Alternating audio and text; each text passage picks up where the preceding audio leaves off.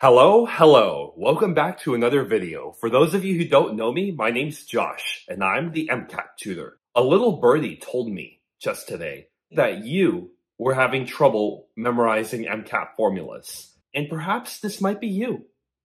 All angry, frustrated, with a bunch of pent-up anger towards the exam, just because you can't memorize a couple formulas.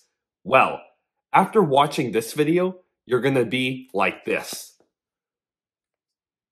See the difference? Because as somebody who's gotten a 517 on the exam, who jumped from a 503 to a 517, I'm going to teach you the tips and tricks that I used to achieve that amazing score, particularly with a 131, which is the 99th percentile in Chem Phys. So you guys can trust my expertise because Chem Phys is the one section that uses a bunch of formulas. With that out of the way, let's start deconfusing MCAT formulas. The first tip that I have to give is that you need to use mnemonics to help you memorize formulas. Some formulas, they're going to be very tricky, and there's just no other way around it but to memorize it. And that's kind of the downside of the MCAT, because it's not really fun to memorize things. However, we can make memorization a fun process, and we can turn memorization into a process in which you'll be more easily able to remember certain formulas. For example, I have a couple of mnemonics. One of them for Ohm's law is twinkle, twinkle, little star, V is equal to IR. See what I did there? By making it rhyme, we already know voltage is equal to IR. Another formula I know is related to capacitance, which I like to call the ice cream cone formula. And the formula is C is equal to Q over V. The reason why I call it the ice cream cone formula is because, well, it looks like an ice cream cone. The Q kind of looks like the nice ice cream scoop you get, and then the V looks like the cone. So I use that to help me remember capacitance in that way. I also know another capacitance formula that I like to call caked, such that capacitance is equal to area times the dielectric constant over distance. You get caked, if that makes sense. It's little stuff like these that you need to apply, funny tricks and funny sayings, in order to memorize formulas on the MCAT. So that way, it becomes a way easier process. Use mnemonics to your advantage. Another thing I advocate for is to use spaced repetition. Sometimes, for some formulas, there may not be a mnemonic around it. For example, for Coulomb's law, I do not have a mnemonic that I can come up with off the top of my head. I just can't do it. Unless someone out there is willing to be creative enough to make a mnemonic, or I am, I would just have to strictly memorize it. But the way I would do it is I would use Anki, which is an application right here. For those of you who don't know what Anki is, it's an app that essentially it's kind of like Quizlet, but it has an algorithm to which it incorporates spaced repetition based on if you can remember a certain card or not at the moment. It's super useful, and it's very scientific in terms of that it uses spaced repetition in the most efficient way possible so that you can maximize your learning. It's a really fantastic app. There's some cards out there that are pre-made by users on Reddit such as Miles Down or Jack Sparrow. Those are the two big ones that I hear. However, you could feel free to make your own cards on Anki, and I would actually suggest it, because you can customize it to the formulas that you miss yourself, and then quiz yourself on them. In using Anki, I would not quiz yourself just by saying the formula. Rather, I would get a whiteboard out and strictly write down the formula on the whiteboard and see if what you wrote on the whiteboard matches what's on the screen. And if it matches, you can go ahead and click and move on to the next card. If not, tell the application, hey, I need to review this again in like 5 minutes. So use active spaced repetition. That's going to help you memorize MCAT formulas.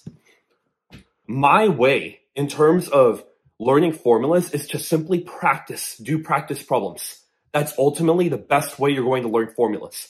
By doing MCAT practice tests and MCAT practice passages, you will start to apply these formulas, and you will start to remember them and simply get better at using them at the right time and knowing when to use them based on which variables are presented in the question stem. All of the previous tips I gave before about memorization, it doesn't matter if you can't apply the formula correctly. That is why I highly recommend you should take practice tests and do practice passages. And as someone who jumped from a 503 to a 517, that is my biggest advice. Do practice passages, because you will only get better at the MCAT by doing the MCAT more often. And the MCAT is just a bunch of passages as well as a couple discretes. So you need to incorporate that in your studying. Because here's the thing, when you do practice passages, you get to learn how to be caught off guard. Because I'll tell you, when I took my 517 exam, there were some hard questions that did catch me off guard. You need to learn to be caught off guard by questions that you don't know how to answer right off the top of your head. And perhaps these questions may ask you formulas that you don't know right off the top of your head. You need to learn that skill of adaptability when it comes to the MCAT. You need to learn how to adapt to scenarios in which you may not feel entirely comfortable with, which means that you'll have to learn how to deal with questions for formulas that you perhaps may not know. That is how you're going to do well in the MCAT in terms of formulas. Another big tip that I would most definitely use is that you need to use units to your advantage. Units are everything on the MCAT, and if there's a problem that gives you units, it's essentially a freebie to some degree, because chances are you're not going to know every single formula that is on the MCAT. So you need to learn to use units to your advantage. For example, in this problem that I have posted up here, we're going to use units.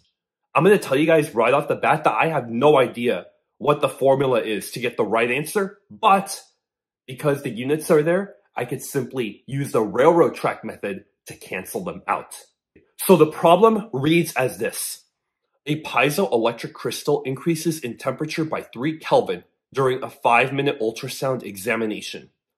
What is the power produced by the ultrasound probe in heating the crystal? And then it says the thermal capacity of the crystal is 200 joules over Kelvin. Well, in the first step, what we see is that we have 200 joules over Kelvin. And you guys may know that power is equal to work over time. Work, if you guys know the SI unit for work, it's joules. So we need to clearly identify that we need to look for joules over time.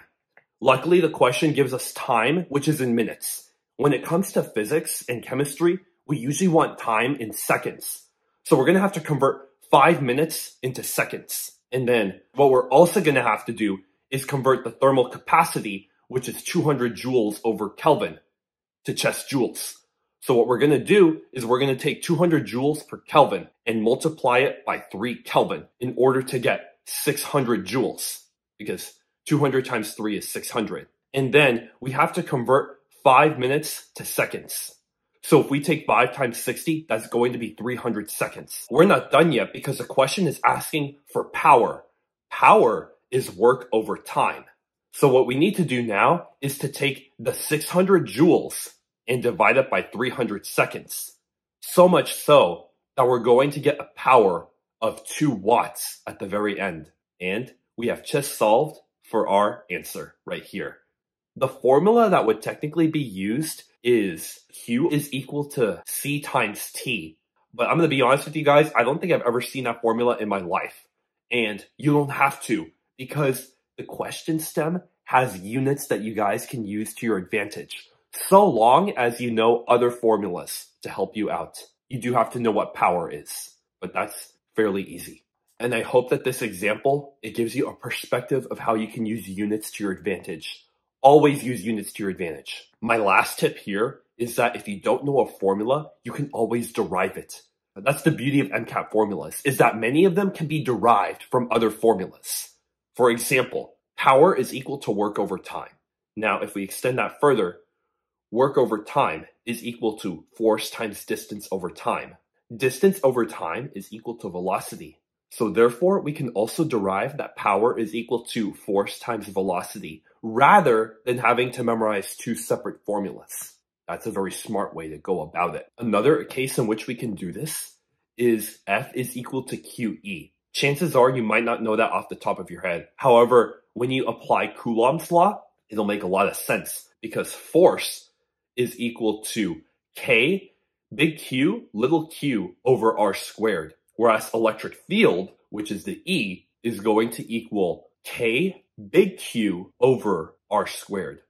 So you see that the difference between force and electric field is the fact that electric field is missing the little q. So that explains why E needs to be multiplied by little q in order to equal F. Because if you look at the more detailed formulas of the two in relation to Coulomb's law, it's very clear that electric field is different from force because electric field is missing one charge. So therefore we have to multiply it to make it equal to force. You can use Coulomb's law in many ways to help you out. It could also be used to help you derive potential energy as well as voltage.